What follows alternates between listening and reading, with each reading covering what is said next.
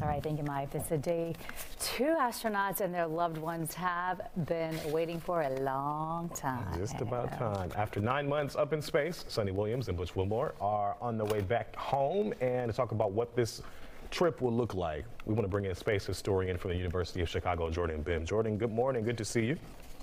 Great to see you guys again. So this undocking process that happened last night, can you walk us through that just for a second? Yeah, I was actually up watching that late last night, and you know, this is just a standard procedure for Crew 9. They are returning on a Crew 9 SpaceX Dragon capsule, which has been docked at the ISS since September. This has been their return ticket this whole time, so they have not been stranded or in need of rescue. The spacecraft is called Freedom. It is currently away from the ISS, and viewers can actually tune in this afternoon to watch the deorbit burn, and that should start around 3:45 Central Time. That coverage on NASA, it could change for any number of technical reasons, but that's the planned time. They should be hitting that deorbit burn around 4:11 Central Time, and if all goes to plan, they should be splashing down in the Atlantic Ocean off the coast of Florida just before 5 p.m. Central Time. And boy, will it be great to see them back on Earth.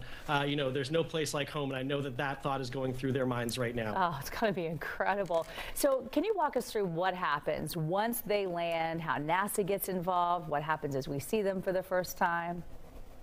Yeah, so it's going to be such a great moment to watch that hatch open and to see Butch Wilmore and Suni Williams feel that fresh air on their faces for the first time in 286 days. You know, that's a long stay in outer space.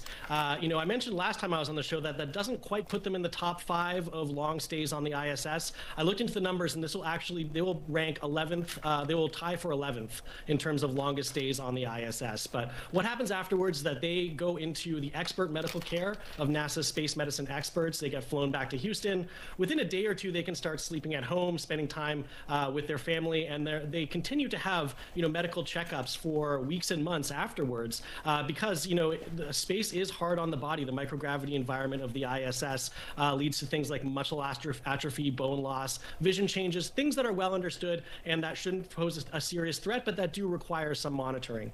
So after all of this, what essentially do they do in between the time? Obviously, we know there are things they do outside of traveling to space.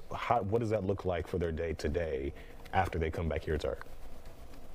Right. So within a few months, they should return to normal astronaut duties. Now, Butch Wilmore and Suni Williams are veteran NASA astronauts. They have both been to space many times. So it's unclear whether or not they are going to continue to stay in the pool of active NASA astronauts, or whether they may follow the lead of some of their other compatriots and leave for private sector jobs or maybe retire. You know, both of them have more than served this country with valor and bravery for their entire career. Is going back to the Navy for both of them. So it's going to be interesting to see what Butch and Suni choose to do after this.